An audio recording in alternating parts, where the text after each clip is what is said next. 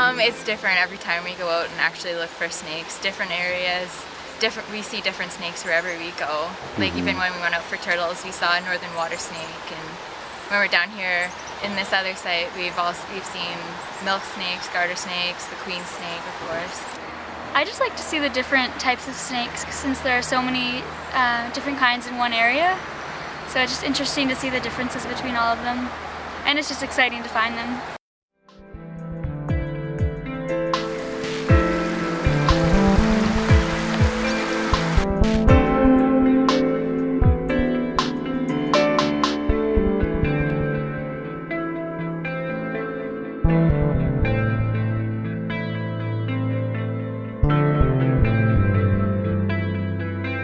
Processes, we're going to weigh and measure the snakes. That way we get some information on her size for our records, and each time we catch her afterwards, hopefully we can monitor growth and changes in weight, especially once she's given birth to the young.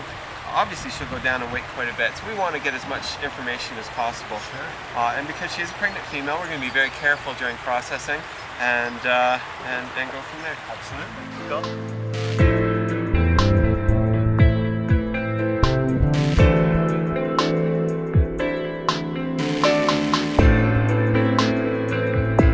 Scott, how have you and your team been able to deal with some of these threats to the queen snake?